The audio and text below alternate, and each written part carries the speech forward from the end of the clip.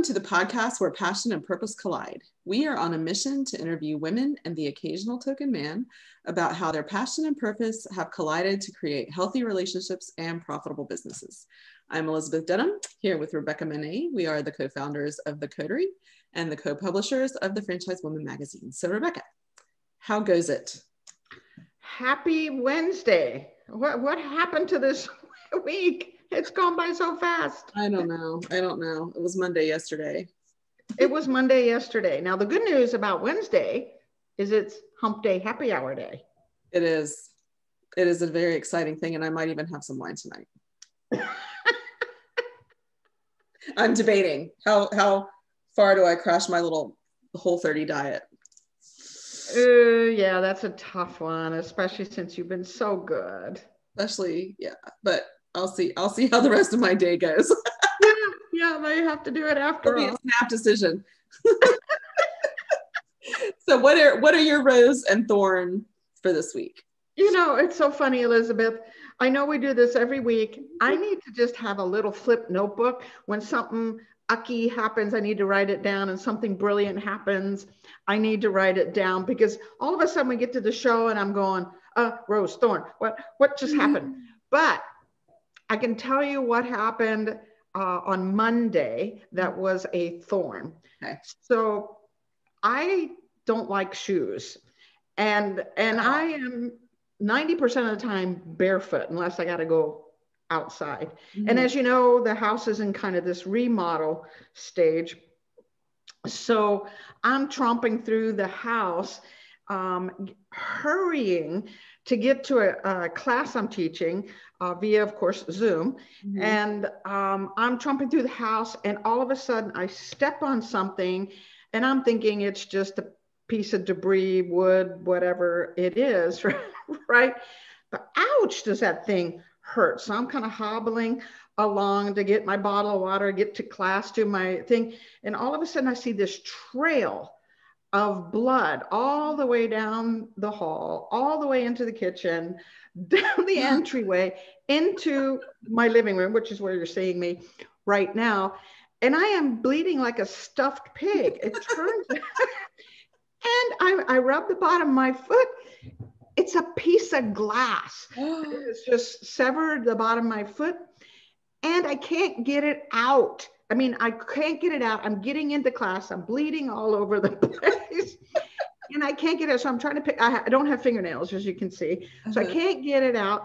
So this silly thing is like bleeding, like ridiculousness, until I can stop at some natural break to go get a pair of tweezers to pull this silly thing out. In the meantime, I am teaching a class in a pool of blood and trying to stay. Talk about multitasking, right? That is multitasking, and gotta be distracting, because you're wondering, did you have like a towel or something that you wrapped it in so you weren't bleeding at your desk? No, because I didn't think, I just thought I stepped on something that was hard and I hurt. I didn't realize I was bleeding till I sat down in front of the camera. And then I got, dozens of people in a class. I'm not like, excuse me while I, call the paramedics. I mean, I didn't know what to do. So fortunately I have hardwood floors, actually those beautiful vinyl floors. And so it wasn't like it was on carpet. So hallelujah for that, right? So you could just sponge up the pool of blood or towel it off or something. Yeah, break and pull out the chunk of glass that was stuck in my foot. This is not good. This is not I don't love your thorn this week. Literally a thorn. Yeah, literally it was a glass thorn. So my rose, as you know, I live on a golf course, hole number 6, right out the window right there. And it's been gorgeous. It's been in the 50s here. So I'm getting to watch people golf and be out in the sunshine, making new neighbors, and so that to me is, I love the idea that people are out there doing something physical and active and enjoying their day. Now I'm envious, but that's a thorn. We're talking about a rose right now. So, so I like that they're out there doing fun stuff, and that it's warm enough that they can do so the first week of February. Yeah. I mean, that is kind of nice. Although here, that's not uncommon. I know. We're I'm out, in we're Arkansas. outside here most Life is different here. Yeah, I mean, I would definitely be excited about that. Seeing Yeah. some people, seeing some humans outside. Seeing humans right outside my window. They're a little distracting, especially if they're good looking. But you know, That's a whole other thorn we could that's a talk whole different story. We'll talk about. I about mean, that another rose. time. It's a whole other rose. Yeah. Another story, right? Window shopping with the golfers. As I'm they go by. shopping for a husband. That's what I'm doing. A husband for me, not somebody else's husband. Husband for me. Well, that could get thorny. I mean, you're just all over the really place today. We're not going there. So how about your rose and thorn this week? Well, it's been going by so quickly. I've had the same problem. It's hard to figure out exactly what has happened this week, really. But I think my rose is my friend Allison came over last night. We have chairs in our bedroom that are on opposite sides of the wall. So every now and then she'll come and we'll sit in there away from the rest of the family because we're trying to be careful. But we just had a great conversation. I mean, when you find that person, Alabama's been a weird place for me in terms of finding a social connection and moving away from my hometown 8 years ago. It's just been a lot of ups and downs. And so I finally have this person here that is one of those unconditionally supportive people. So being able to just last night, and we were doing some work because she's going to start working on the magazine with us, but we also were just talking and the value that we have found in each other to get us through, the ups and downs of the week, and just know that it doesn't really matter if we cancel on each other or if we show up or whatever, it's just always going to be there. So that's been a recent acquisition of mine in my friend world. I'm going to call her an acquisition. And it's been a long time coming. And there's nothing more beautiful than a friend that loves you unconditionally and has your back, which honestly is a lot of why we started the Coterie for Women, because we are more isolated and we need a community of women that will come alongside of us and love us unconditionally and support us and have our backs. And Allison is that person for you right there locally. Thank goodness. Yeah. I mean, you're that person digitally. Yeah. One day, maybe we'll meet in person. So this has been a really good year for me in terms of relationships. And I think that, partnering with you, and it's such a cohesive, path that we've both been on that finally intersected at the right time in the right space. And then being able to find her and kind of bring her into some of the things that we're looking to do and perspectives that are similar and goals that are aligned. And it feels like in that realm of my life, the stars have started to align. I've met a lot of amazing women that I wish I could know better. So many people that we've interviewed. I talked to Laura Spalding the other day, and she and I just always have a good conversation. And we were talking about books that we were reading. I mean, it's so gratifying when you feel filled up by the conversations that you're having. And I feel like I'm getting that. Oh, we have some great, Shane Evans, we just spoke with Shane. Oh my goodness. I mean, isn't that someone you want to make into your best friend? I mean, absolutely. And so many of these women are falling in that category. So I'm hoping that they will become a bigger part of the Coterie and do our facilitated conversations are coming up, and how that's going to look and how we can engage more frequently with these women so that we develop those relationships. So I think on a personal small circle level, I've had a better year in terms of that, of building that. And then on a professional level, just expanding that feeling has been such a rose. Yeah. So after all that, I don't want to ask what my thorn is cars again.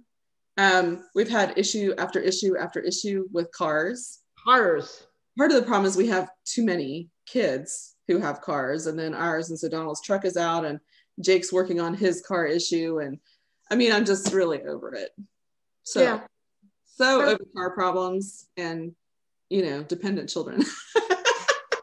I don't think, the kids aren't always dependent. They do grow up. They're getting, and but if you have to choose ours are getting cars and the kids, I'm going to suggest you choose kids. Mm-hmm. Yeah. Clearly. But some days you just feel like when it rains, it pours, right? It's just one of those seasons. This last couple of months has just been like a pouring down of, or maybe it's a hole that we keep sinking I think a lot of people feel that way. It's like, what else? What? I don't have any more shoes I can drop. I mean, what else? And that's the thing. And then you look at people who have lost people. A prominent woman in our community recently died of COVID. And she went in the hospital. She had been feeling poorly. Her husband had it. I didn't know her, but everybody knew her. I'm not from here. So probably why I don't know her, but my husband knew of her, and she was an event venue owner and was just well known in the events world, and went in the hospital finally one day and died the next. And her husband had it and had recovered. He had been in ICU. So you look at those situations and you think, I choose the car problems. Yeah. I have to choose. At least my family at this point is healthy. Right. So I have always tried to have perspective when I did disability work. That always, every day I went into work, I got perspective. Like, I think that's everything in life. And someone always has it worse or harder. So I try not to let myself get too down in the dumps over the pit. That's right. But every now and then I just want to say, okay, enough already. So there. Yes. Hold off. I know I'm strong, but not that strong. Give me a break. Right. That's why I wrote an article one time called "I Should Be Granite by Now," because everybody always says what doesn't kill you makes you stronger. I'm like, I should be granite. Which my husband then in turn told me wasn't really the hardest stone. No. He's like, that's an inappropriate analogy. Diamonds He's like, are the hardest, aren't they? What is? Diamonds. They're the hardest stone. Well, then I should be a freaking diamond. You should be a freaking diamond.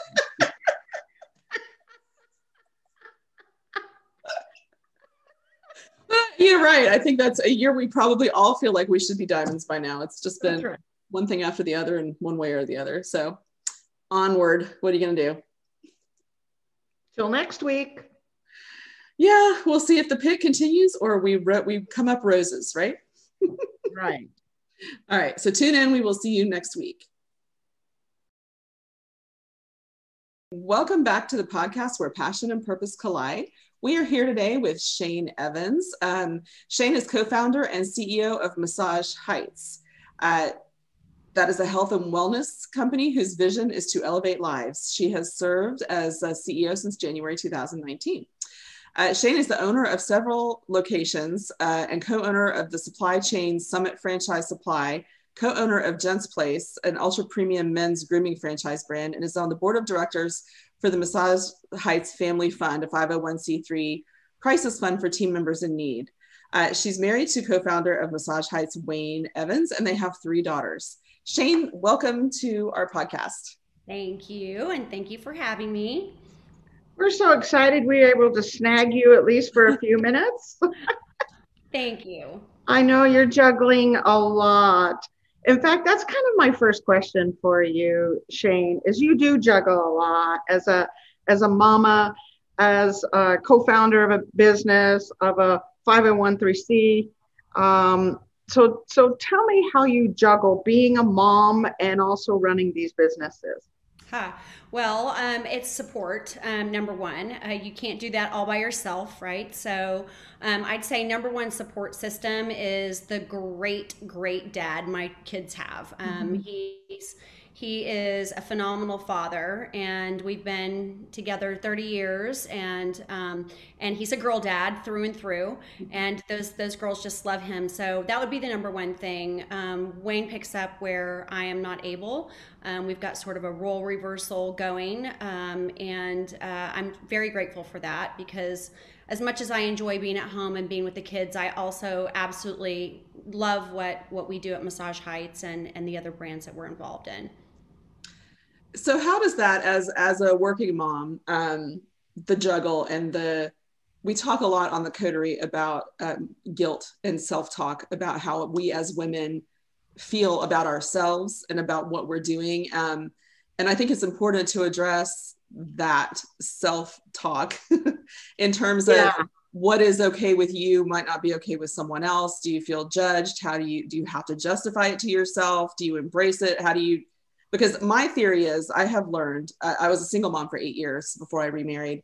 One of the things I learned I had 3 boys at that time, was that they were proud of seeing me do things that I loved or that made us feel successful or mattered in the world. So I think there's a lesson that sometimes we don't give enough credence to in having our children, especially daughters, see a strong, successful mother in that way. I don't think it takes away from parenting. So how do you balance all that in your own mind? Well, you're so right. I would say that it's gotten easier for me over the years. It used to be a lot more difficult. When I had Brady, our youngest daughter, who is now 14, we just launched the company nationally, franchising. I kept her on my desk or on the conference table in a bouncy chair until she was about 9 months old. I wanted to make sure I could nurse her and that I was with her. But about that time, it got very, very difficult. She was, trying to get around. And so we had to change that. But I would say it's gotten easier. And something that you just said is actually one thing that has resonated with me for a very long time. When my oldest went to college, I remember having this conversation with her saying, Casey, I am so sorry that I wasn't that mom that was just at home when you got there. I didn't miss anything important. My kids have all been very athletic and involved in a lot of different extracurricular things. I don't miss games. I don't miss tournaments. I don't miss those things. But it was the little things that I wasn't just there for. And so I struggled with that for a very long time. But when she went off to college, I had that conversation with her and she said, Mom, I am the way I am because of you. I will cry talking about this. I am the way I am because of you. And I've seen you do what you do and I want to be like you. I want to be able to be that person. So it's when it gets hard and you feel that guilt. The other thing I would just say is, trying to find presence in the times that you are together. I have been a lot more deliberate about when I am at home, what kind of conversations are we having? What are we doing? Last night we went out for dinner. She picked the pizza place and we just had the funniest conversation. She's just this cute little 14-year-old person that's growing up into this beautiful, sweet young woman. And it's fun to just, have those conversations. And so taking the opportunity to just try to be really present. And I'm not perfect, of course, I get distracted too, but I think over time, you start to realize that when your kids turn out pretty good, you must have done something right, So Absolutely. Maybe I'm okay for doing what I'm doing. Well, sometimes it takes getting to those college years. We've got 3 in their 20s now. And my son called me after his first semester in college and said, thank you for making me uncomfortable my whole life with the conversations that we had and for challenging me because now I'm comfortable in every situation. And I was like, huh. That was one of those moments where you're like, thank God they turned out okay. But I think that we put this pressure on ourselves and they're not necessarily seeing it that way. So I love the fact that you had that conversation with her and you were able to hear from her, what are you talking about? I like who I am because of the way that you raised me. Yeah. How validating is that, right? Yeah, it is. I have to remind myself of that conversation over and over and over again when I start feeling, guilty. And there are times where I think, gosh, my little one goes to a private Christian school and a lot of the moms are up there all the time and very involved and they're wonderful families. And, it's hilarious. I mean, they don't even text me anymore. My husband is on the group messages, right? For, can we go here? Can we do that? And I'm so grateful that is the way it is. And at the same time, I still sometimes go, I should be that person. It's this constant struggle. Isn't it funny that the self-talk that we have as women, that we should be this perfect example of what a mom is and this perfect example of a business owner and a leader. And it's just impossible to meet our own standards sometimes. Not that the world has those standards of us, or even our children have those standards of us. But it is a lot of self-talk that we do. Just yada, yada. I'm not perfect yet. Yeah. Well, my 18-year-old son actually thanked me recently for not being the band mom. There was some power struggles going on amongst the moms. And he was like, I'm so glad you're just a mother. Mother. Yeah, because I've been feeling guilty all year for not, for just being just the parking for the band. Oh, that's so funny. But we all go through it. So with that, because we are juggling so many things anymore as women and you as a leader in the franchise space, what do you do for yourself? I've been kind of lurking and watching these wonderful retreats that you have been doing where you take time to self-reflect and look at your purpose in life and your gifting in life and where you're going, both in business and personal. And as I'm watching you go to Cabo and then Sedona, two gorgeous places and wonderful places to be in nature and reflect, I wonder what that process is like for you and why you chose to do that. I'm envious. I want to do that. And part of me goes, what would happen if I just took X period of time and just focused on who I am and what I'm here for and my health and well-being? So can you address that for us, Shane? Yeah, I will say quite a few years back, I started meditating pretty regularly. And I noticed that it made such a big difference in the way that I addressed the day and how I handled things. And, if I knew I had something important coming up, sometimes I would meditate in the car on the way to work. I would just put on a meditation, 7 minutes, and breathe. And it's amazing what we can do with our breath and how we can just slow our heart rate down and just clear our heads. So I didn't always take that kind of time. Of course, I founded Massage Heights. I get massages pretty regularly. I'd get them every day if I could, but that is one of the ways that I've taken care of myself for many years at this point. But the last 2 years, just really a whole year. Last year, I started the year out in Sedona. I went back to the place where actually the idea of Massage Heights was born in Sedona. And that was based on a kind of a crummy experience and just that spirituality and that feeling of just euphoria and uplifting that I got in Sedona. And then, yes, I just recently came back from a yoga retreat outside of Cabo San Lucas, a very kind of bohemian, simple little place that was, no internet and all that. And we did yoga and meditation 3 times a day and journaled. And I think that self, introspection is so important, to have the time to give you the headspace to get some clarity and to write those things down. How am I feeling? What do I like about myself? What do I love? One of the questions was, and it's so hard, write down 2 things that you love about yourself. And I had to sit there for a while, and I go, would anybody else say the same thing, or is just me hoping that, but I think that's really important. And you don't have to go to a retreat to do it, but sometimes it takes going to a retreat, forcing yourself to make that move to get into some different habit that's going to get you into a different headspace. And I just know with Massage Heights, our brand is about elevating every day. We elevate the lives of the people we touch. For us at HQ, that's our franchisees. Our number one job is to help elevate them. Their job is to elevate their team members, and those team members elevate our guests and members. And I know that as the CEO of the company, as the founder, I have to uphold our values. And if our purpose is to elevate every day, then how do I show up is going to impact my team. And so I've got to be able to show up and be a positive light in the days of the team that franchising's hard. You're working with entrepreneurs. They are willing to make that jump, right? They've made a big investment, and it's not always perfect. And so our field support people, that's a tough job. It's not always easy. And so I know that I've got to show up a different way for them. If I want our culture to really be the culture that I set out for it to be, instead of some unintentional thing that just happens. And, so I've got to have a certain mindset. And again, I'm not always perfect. I don't do it all the time. I have good intentions, and I try to start the morning every single day, at least with 1 meditation. And I often go to bed with a meditation as well.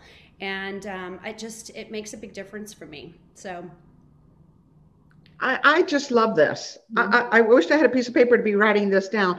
Discovered 2 things about you that you love. We can say that about others. Oh, I love this about Elizabeth, or this person or that person. We can quickly see their gifts, their talents, their specialness, but sometimes we forget to look at ourselves. And then the second point you made, which is as a leader, when you're stepping into that role, others are looking to you to be the light, right? In my business, we call it the head controls the body, right?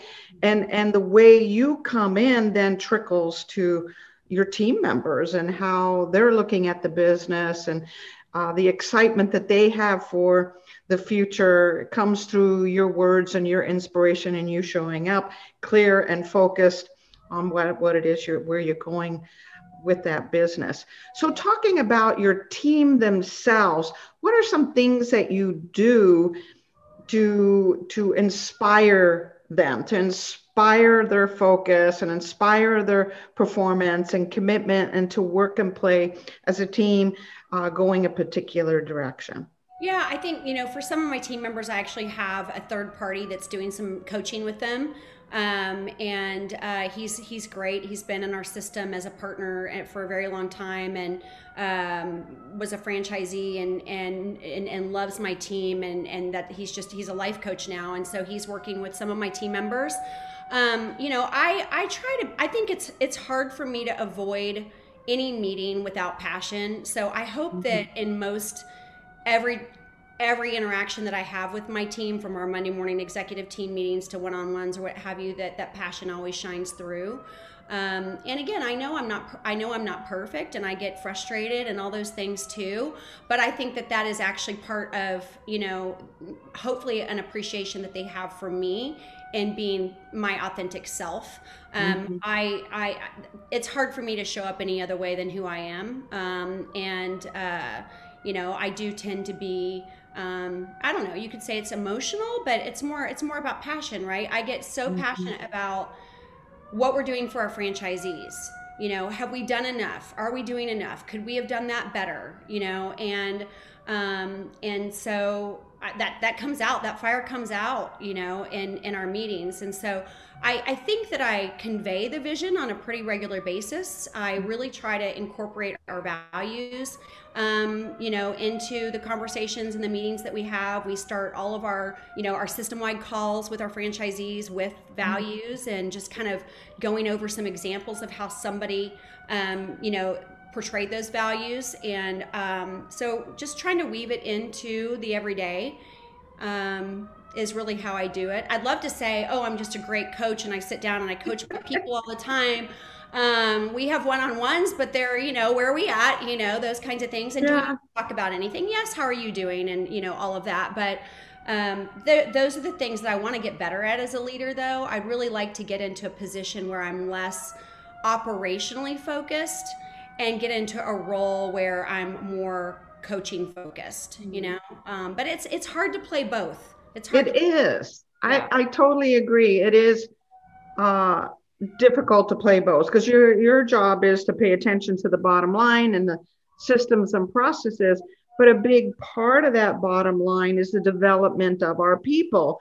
And you're right. It's kind of hard to balance both of those. What do I have to do to support and develop my people and to bring out of them their full potential? So it's like you almost have to be two different people. It's true. The one thing I would say is that because we're a family brand, and I believe our values are really based on our family values, our team knows that. We've had a lot of people that have been with us for a very long time. And the reason that they have been is because they know that we love them. I mean, bottom line, they are treated well and respected. And yes, the work is hard at times, but they know that we love them. A lot of close relationships. And so I think that's evident. And that makes a difference too. In terms of being a female leader, what role do you think showing vulnerability plays in that? Because I think that's another thing a lot of women struggle with. You put up a front, you walk in, you need to be all together all the time. If you're elevating women, you need to be elevated. And clearly we're not all the time. So what do you think is the value or the risk? I think there is some risk in showing too much vulnerability. How do you walk that line? Well, I think it's controlled emotion, right? You can be emotional and you can be authentic and you can be passionate, but it has to be controlled too. You have to be, I think, consistent in that. It's a really, really hard thing. I think it's harder for men maybe to be themselves. like I said, I have a hard time kind of hiding who I am. I just am. I am me. But I've also learned to manage that over the years too, where I might have gotten too emotional.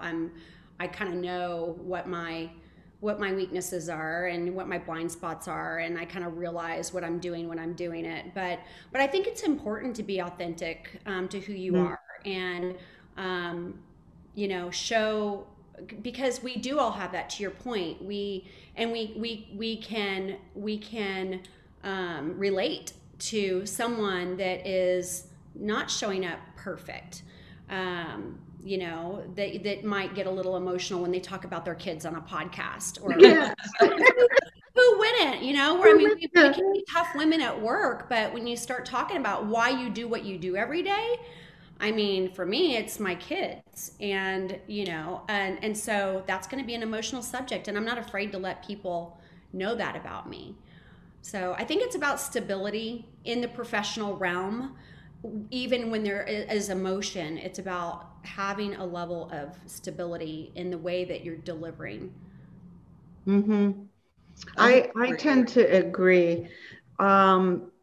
It's interesting because there's a direct correlation to that transparency and that vulnerability, Elizabeth, and you were just talking about, and people trusting. When we are vulnerable and genuine and transparent, it gives people a whole picture of who we are, not just the businesswoman or not just this particular role. And it creates greater trust and greater credibility. I think it's just so important in life and in business. And I think the tendency, as you pointed out, is we want to be perfect. Mm-hmm. and meet certain standards that we have in our head.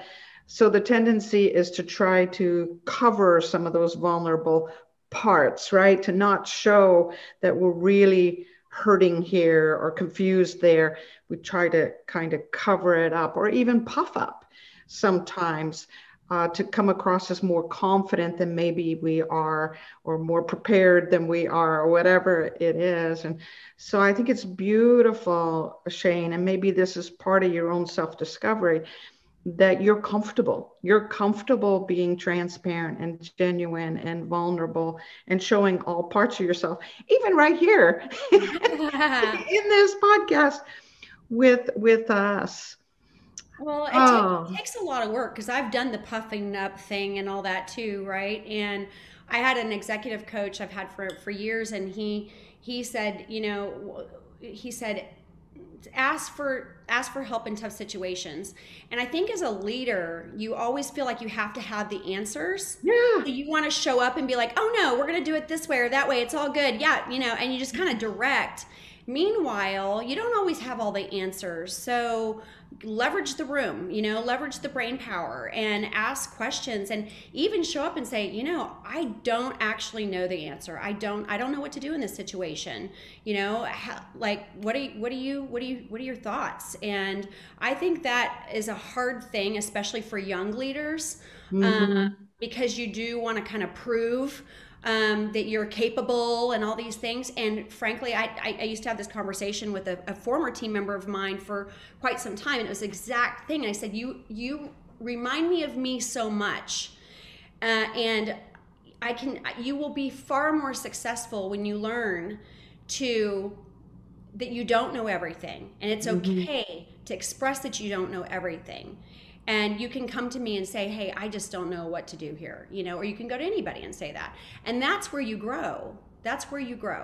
And so again, this has been a time, a transition, a period of growth. When we started this company, I was 34 years old. It's been 16 years. That was pretty young to start franchising. So I've grown a lot. Still have a lot to go to. I love it. I tell you what, it's a never ending thing, and self-reflection should never really stop. I'm going through a similar thing. I'm turning 50 in a couple of months. So I've been doing a little bit of the same thing, trying to reclaim some things and let go of some things and find the next 50 years of my life. You know? Yeah. It's kind of that time where I think that happens for a lot of us. Yes. Yes. Absolutely. It is a time to reflect. I'm way past that age. So call me if you want to know how to traverse the next 15 years. Okay. I may need to do that because the last couple have been like, whoa, like, What just happened? What just happened in my life? Gosh. So I have a question about YPO. I know you've been involved with a young professionals organization, YPO, for a while. Can you talk about that, the benefits you get out, what you show up with when you go there? I've always been curious about it.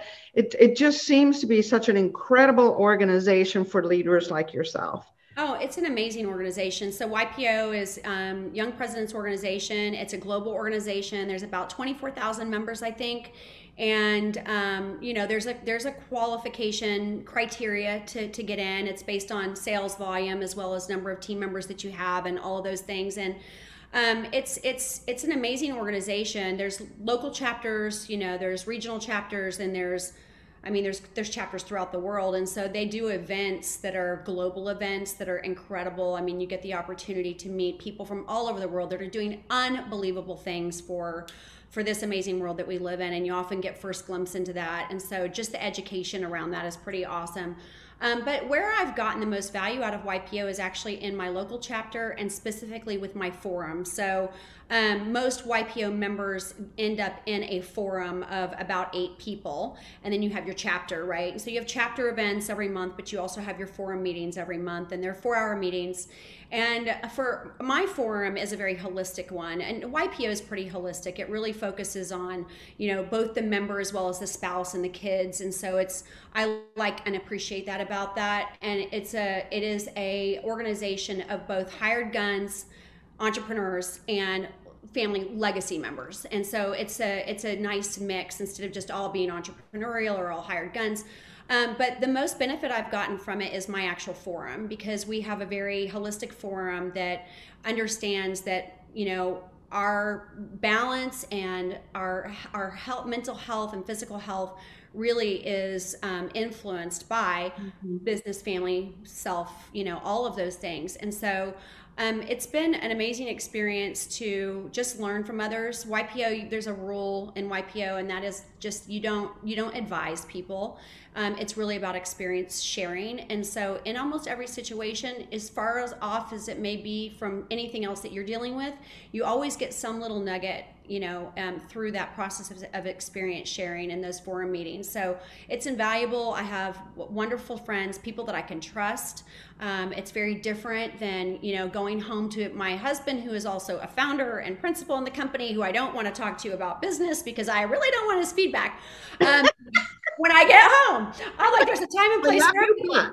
Yeah, so it's great to be able to go to, you know, those forum mates and be able to have conversations and get, you know, insights for business, but also just for family life. Because again, you know, being in a family business, it's difficult. I mean, you love my family, but it is difficult. And you can't necessarily talk to family about the challenges that you're having with them. I mean, you know, you can to some degree, but so it's been an amazing part of my life the last, I think it's been 6 or 7 years now, 6, 7 years. Yeah. So I've really enjoyed it. I encourage anybody that can, you know, do it. It's incredible experiences. This year, of course, has been a little wild because of COVID and, you know, wow. But wow. So Elizabeth, we're going to have Shane back to talk about this working with family thing, because it's a big deal. Yeah. It's a big deal. And you pointed out one of the challenges with it. If your challenge is with your family member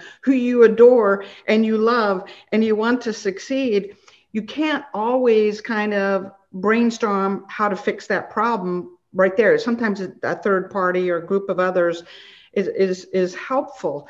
So YPO has been helpful with that, and of course a million other things. But I would love to have Shane back and maybe do some kind of panel discussion with her and others that are working with family and the franchise. That would be great, because talk about self-talk, right? So when you're in business with family members or a spouse who have known you for many, many years, they see you as a specific way, right? You remember your little brother who did that thing that was dumb, or right, or that your sister was very emotional, or that whatever. And so it's kind of like, you know, I mean, the people that you know from back, your siblings, they are a certain way to you, even though they've grown. And so then you start going, well, you know, what are they saying about me? So anyways, yes, we could have a whole discussion. Oh my gosh, you're just speaking my language.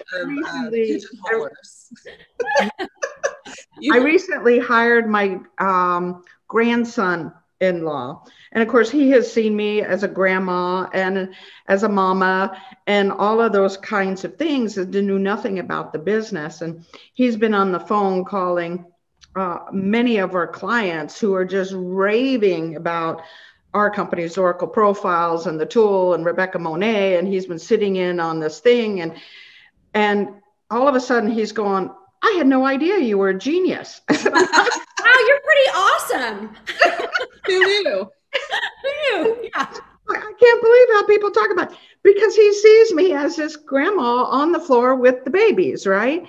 He doesn't see me as a business. And the same way here, you know, it's so important to have the YPOs and the coaches and the friends that see you outside of that family environment, especially when you're there. Elizabeth, I didn't mean to interrupt you. I just no. I was just saying, we're a family of pigeonholers. So once you've been pigeonholed as whatever, however you're identified, it follows you for 50 years, right? Yes. That's right.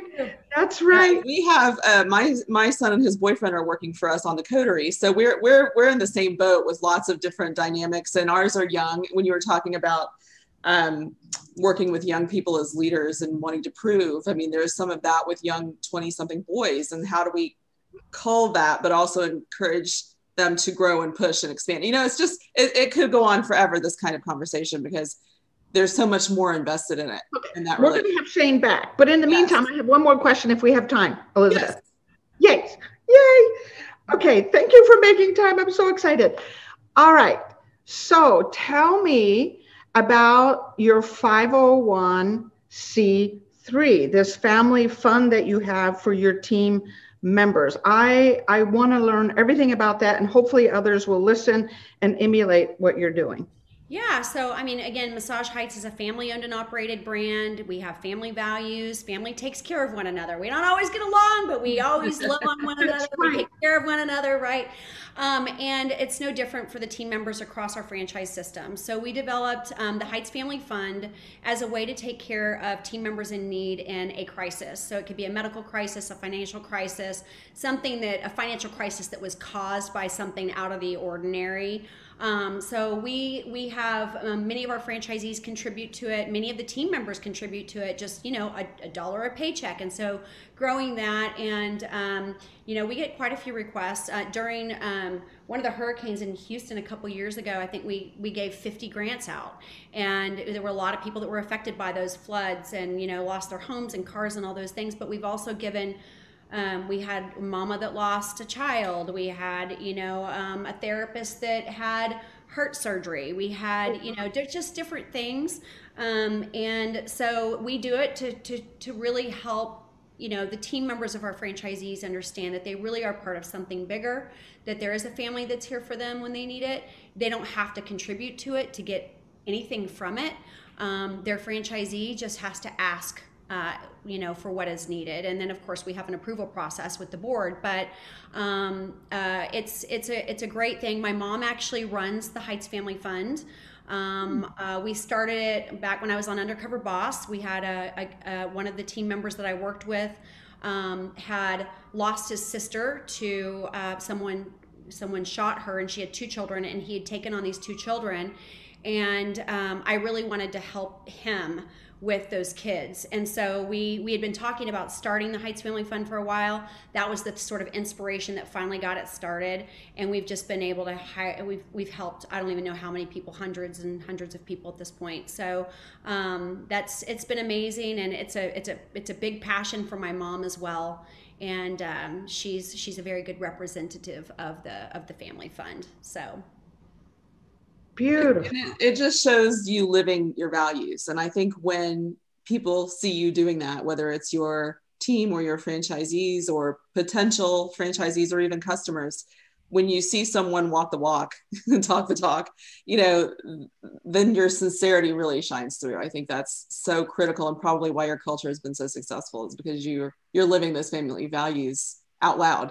Well, thank you.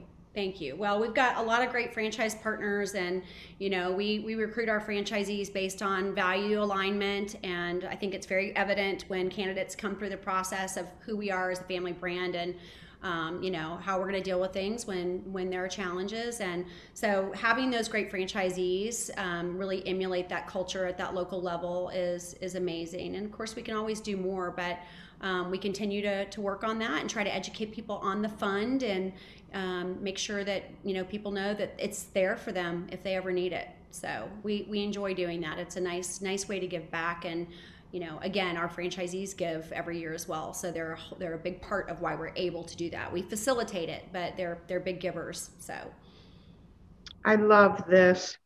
I hate for this conversation to be over.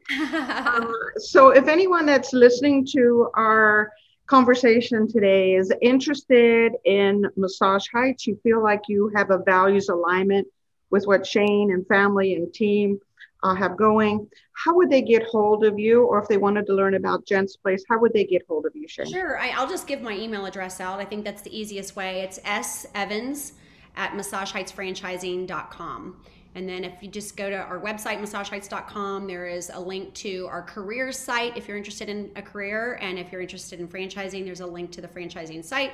And of course, all the others, you know, LinkedIn and Instagram and all those things. But I would just say email is the best way to get in touch with me personally. Excellent. Shane, thank you so much for sharing your heart and your vision. I learned a ton, and I think others have also learned and been inspired by your story. So we appreciate your transparency and taking the time with us. Well, thank you. I really enjoyed it. It was a nice conversation, and you guys made it very easy to talk about being a mom and all those good things. I'm sure we can all relate. So that's right. Yeah. Yes.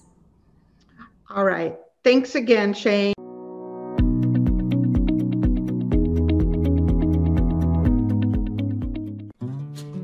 What do you think is the #1 challenge for franchisors? You got it. Getting the right fit franchisee. And as you know, poor fit franchisees are often poor performers.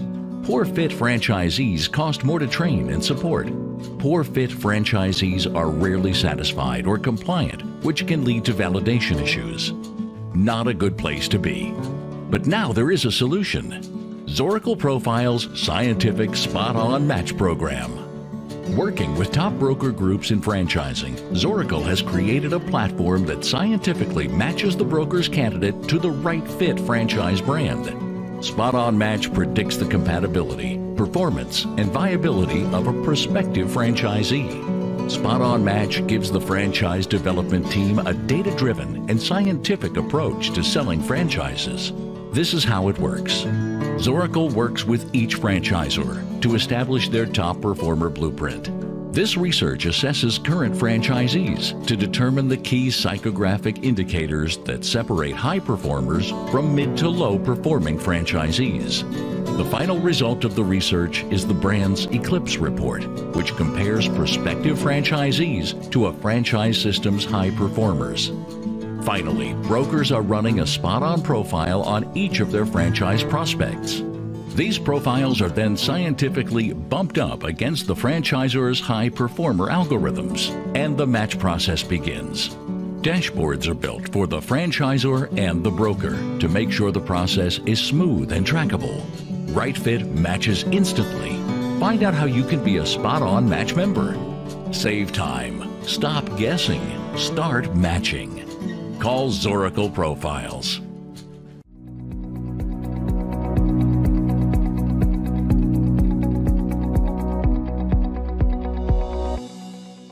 Welcome to Women in the Know, where we discuss everything from politics and policy to relationships and marketing. We take the knowledge we have gained through our experience in our interviews, and we share it with you in the hopes that we will all learn a little something new. So Rebecca, today we wanted to talk about Shane Evans, who we were so mesmerized with. So I'm taking notes, you're taking notes. And she had so many wonderful things. But the one thing that she brought up that is particularly fascinating is the 501c3 that she has, where she has this fund that helps. She calls it a family fund, the Massage Heights Family Fund. I have that, the Massage Heights Family Fund, yes. Yeah, but really it's about more than just a family. She sees her team, her franchisees, as part of the family. But I thought this whole idea of having a fund like that, where folks are able to commit a certain amount of money each year or however she's doing it, and that ends up being like a slush fund, that when someone has a need, they can come and ask for help, and this slush fund then helps those folks. So I thought it was a brilliant idea. It is, and I've seen some other companies doing that. Not all franchising companies, but other large companies across the country have started with as many natural disasters as we're having. They're starting to, and geographically, companies that are spread across the country. You've got California wildfires, you've got hurricanes in the Gulf, you've got snowstorms, you've got floods, you've got a pandemic. So I know when people get hurt within a company that is got a culture like a family, the company wants to help. The co-workers want to be able to help, and they might not be able to just hand over a lump sum on a rainy day unless they've prepared ahead of time, which sounds like what she's doing. Everybody can contribute or not. You can request money from the fund in an emergency, whether you've contributed or not. It's genuinely an altruistic thing to take care of that family as a company, which is just such an admirable quality to have in a business. I think we're going to have her come and talk more about how she set that up. I know her mom is running that part of the business and is very proud to run it and help these folks. But I know for the Coterie for Women, it's something you and I talked about from day one. We wanted a way to have funds to help women in need. And obviously need is different for one person than another, whether it's to start a business or a car breaks down or there's a medical expense or some other kind of emergency. And we all have those kinds of things. I would like to see more franchisors, more people in general, do exactly what Shane Evans is doing. Absolutely. I agree. And I think that it's not that difficult. It's a voluntary thing. So it's not like you're requiring anything of anyone. But for people at every level, the one company I'm thinking of that I know of around here does it. You can do $5 a paycheck.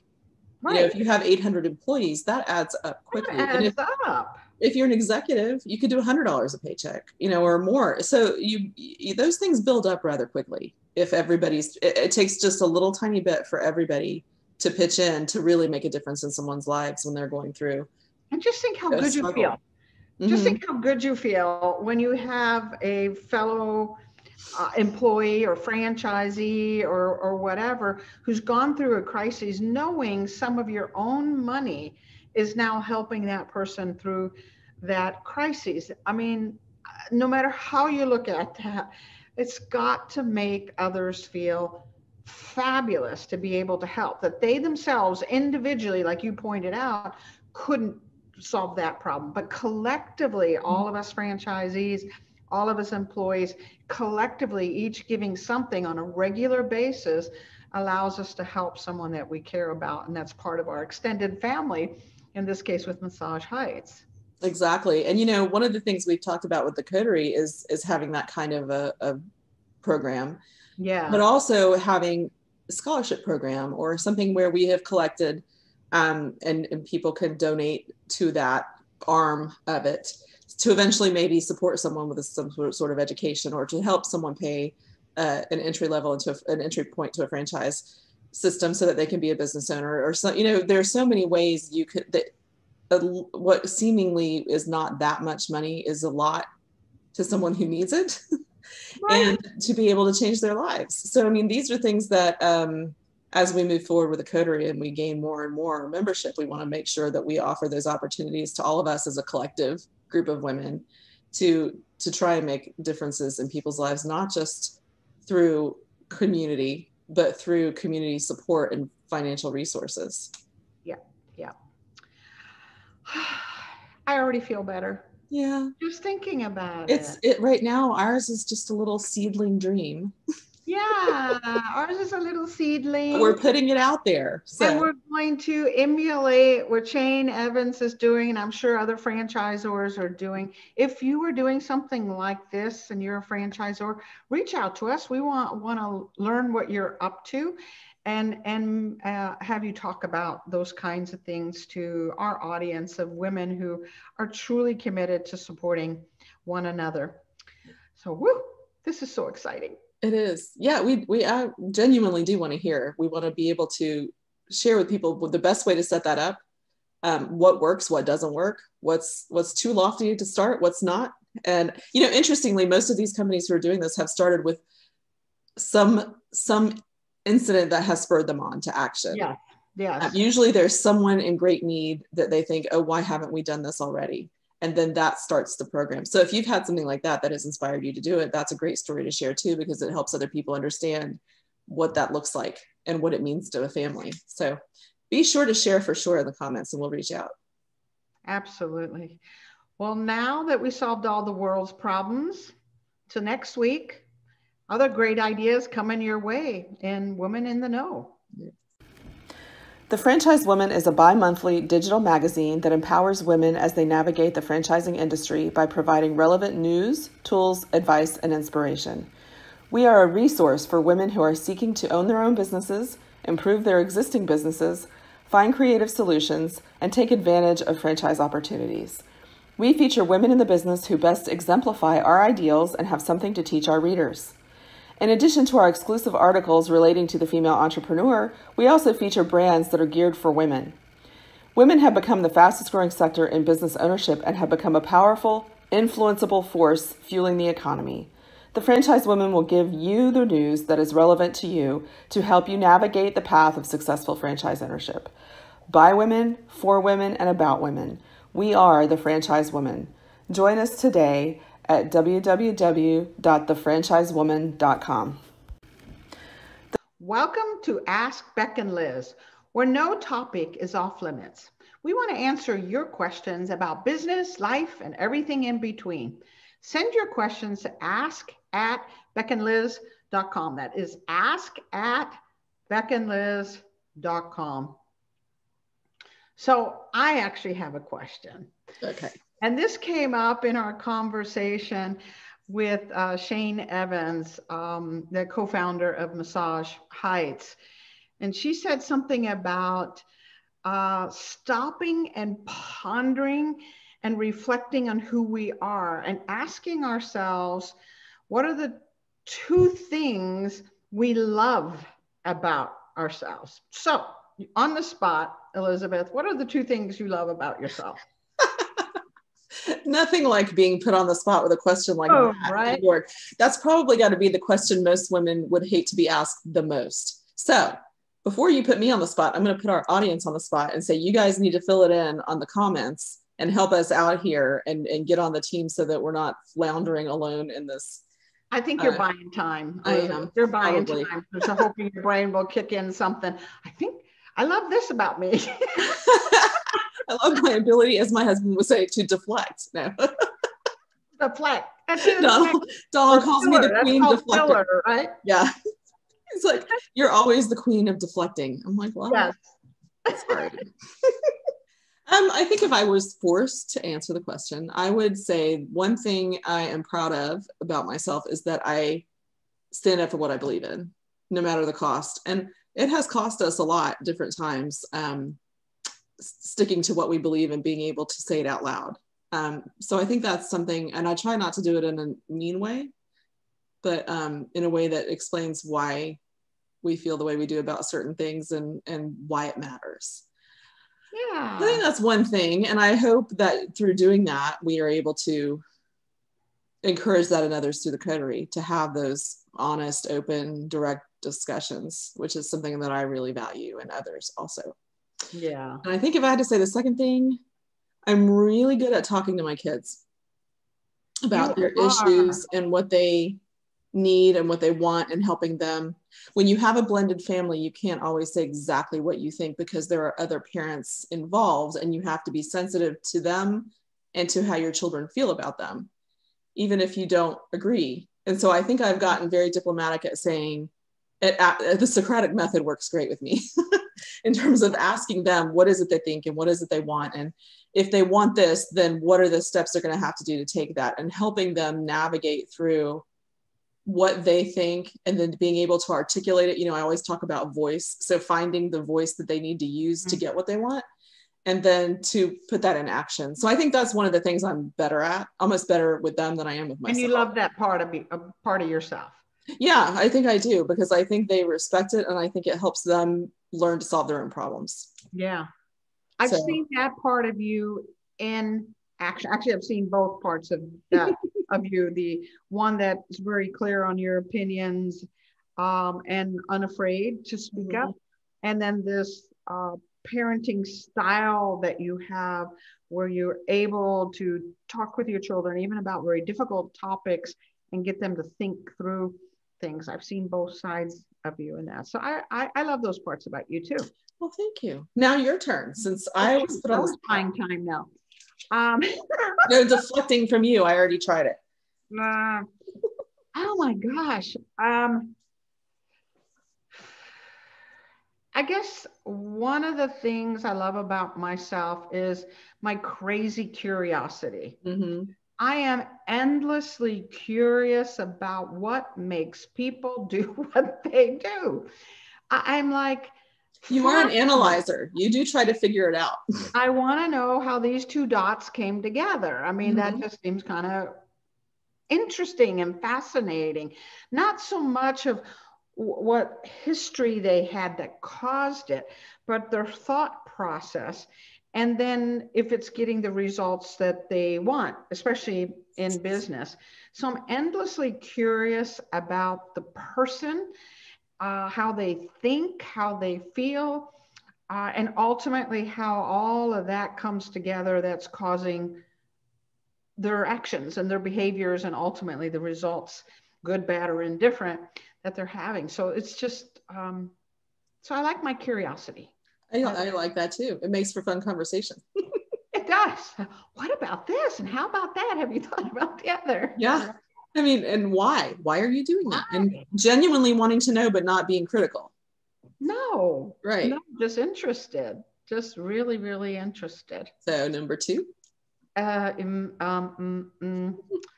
So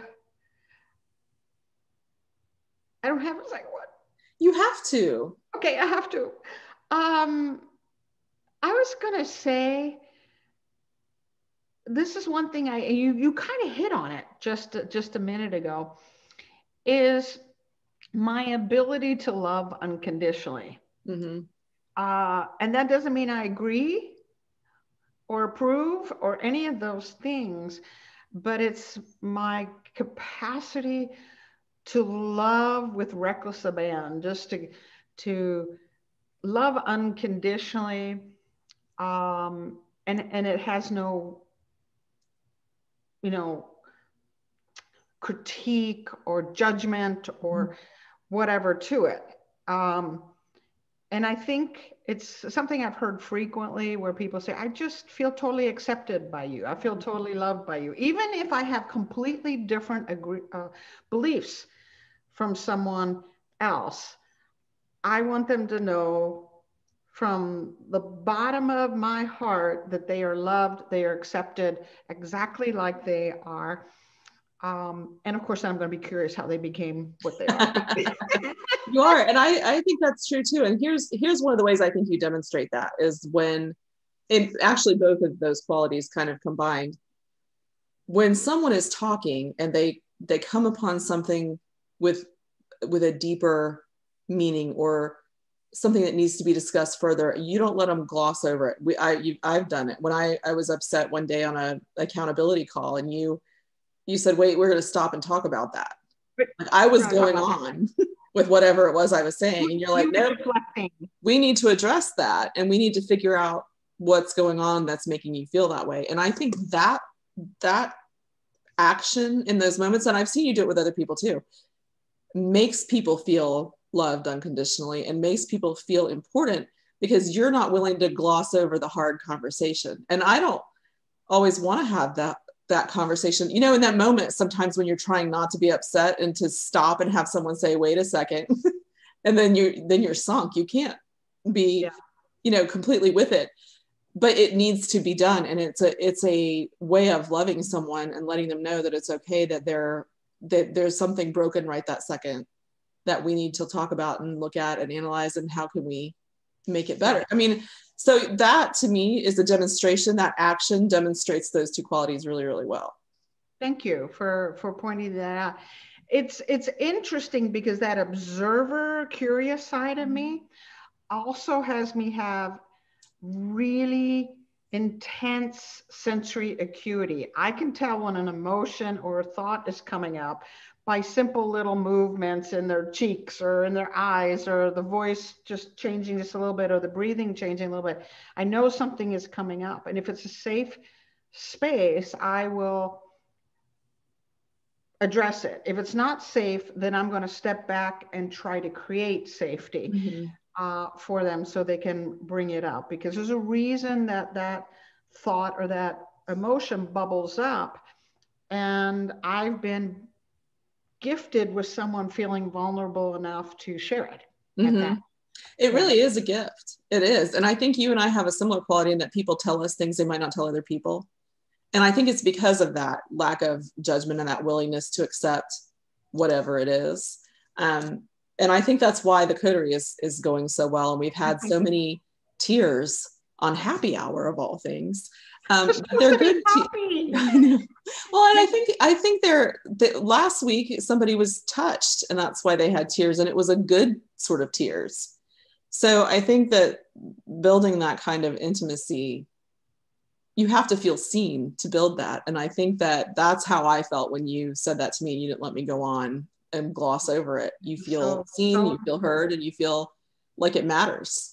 That you matter. You are significant. Yeah. You and what you're going through is important to me. Just like that girl you were talking about before, it was first time there, and she burst out in tears. She goes, I feel embraced. I feel loved. I feel part of the community. I feel like I can be myself. And we don't oftentimes are offered that in other scenarios. And I think you and I are both good at that. And it's obviously what we want to spread through the coterie too, so others can feel completely loved. And maybe we may not understand you, but we're going to love you anyway. Exactly. And we're going to ask you so that we can understand you better. And then Elizabeth is going to have the tough conversations. We'll be good cop, bad cop, right? There you go. But all with love. Yeah, we're always loved, right? Thank you, everyone, for joining us today, where passion and purpose collide, profits are made, and relationships are forged. This is Beck and Liz signing off and wishing you another purpose-filled and profitable week.